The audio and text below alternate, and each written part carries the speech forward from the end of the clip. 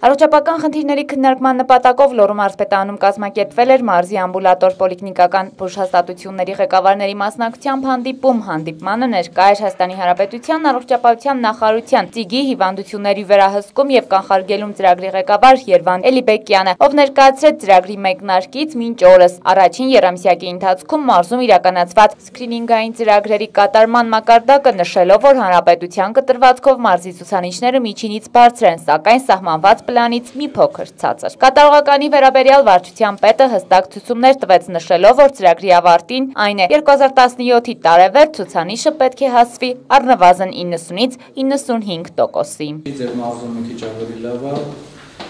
բայց բոլորս անելիքներ ունենք այդ ուղղությամբ։ Ուրեմն ես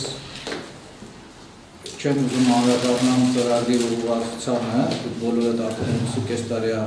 ընդգրկված եք ծրագրի մեջ և գիտեք, որ ինչին է վերաբերվում շաքարային դիաբետ, արկադի պարանոցի քաղցկեղ ու զարկերակային գերճնշում։